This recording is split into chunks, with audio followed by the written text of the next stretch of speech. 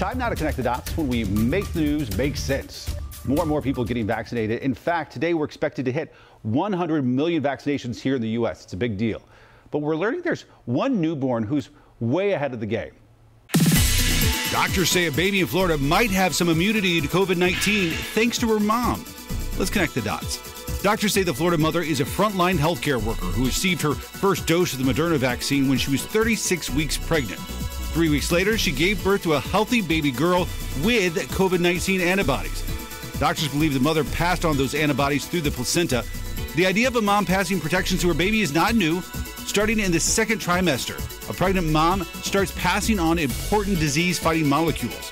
This ramps up as the pregnancy goes on and is critical in helping newborns fight off infections. These maternal antibodies help protect babies until their own immune system matures and they're old enough to be vaccinated themselves. Pregnant women were not in the original trials for the Moderna and Pfizer vaccines, but Pfizer just announced a large-scale trial with expectant mothers, and Moderna has created a registry to track how pregnant women respond to the vaccine. And that is connecting the dots.